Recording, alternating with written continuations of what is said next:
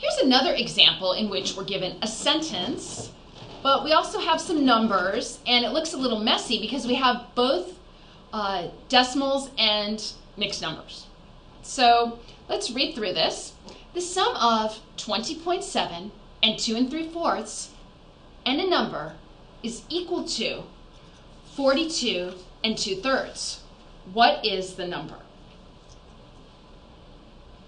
Okay, and looking at this, I see a number, and that tells me I need a variable. So I'm going to let x equal a number.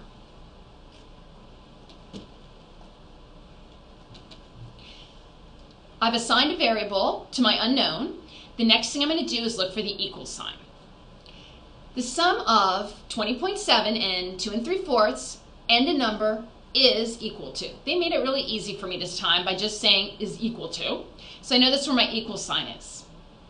Looking at the left half of the equation. The sum of. That's telling me that I need to add. And what I need to add is 20.7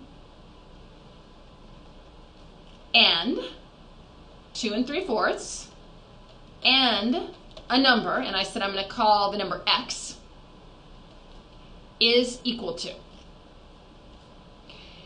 Okay, so it's equal to 42 2/3. Before I do anything else with these, I need to put the numbers in a form that is the same, and a form that's easy to work with. So I'm going to switch these all into decimal form. 20.7 plus 2.75 plus x equals 42.67. I'm rounding to the nearest hundredths here, so I'm going to call 2/3 42.67.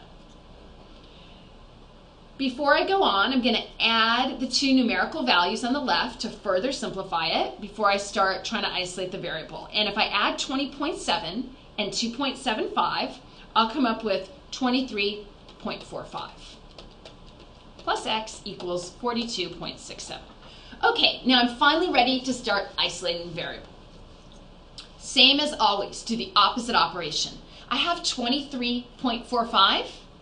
So in order to isolate x, I need to subtract that amount, 23.45, from both sides.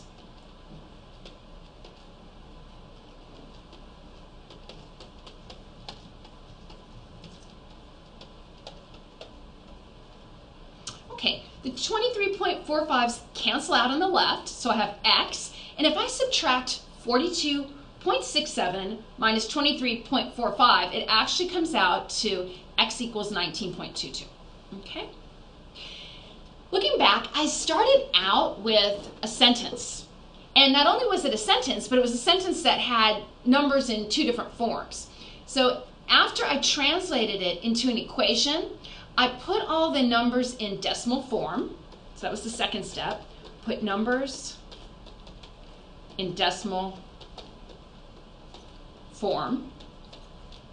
I simplified the equation by adding the two numerical values on the left, and then I finally isolated the variable by subtracting 23.45 from both sides.